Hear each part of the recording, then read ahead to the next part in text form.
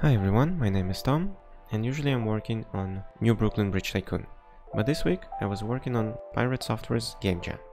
I started on Sunday, came up with an idea and started working on the GDD.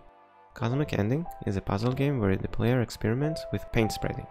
I came up with 4 levels, and I knew that I only have 2 weeks, so I decided for the first week that I'm gonna do grey boxing. Grey boxing, the way I see it, is basically building the environment using very simplified tools, making the mechanics, and making sure that everything is working and enjoyable. I was able to complete the first 3 levels. I'm probably gonna drop the 4th level because I don't have enough time. In the first level, you're in the garage and you have some paint on the floor. The player has a mop and a bucket of water. You can grab the mop, put it in the water, and clean the paint. But if you don't dip it in the water, or your water level runs out, you will start making a mess. This is the second level. I love it because there are a few mechanics here.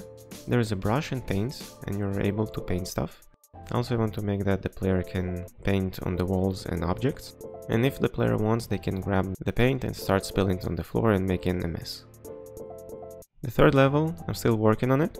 You're gonna be in a yard with paint balloons, and you'll be able to grab the balloons and throw them in the environment.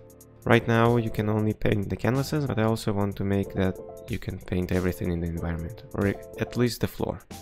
For today I want to finish the 3rd level and add some collectible ideas, and Monday I will start on polishing.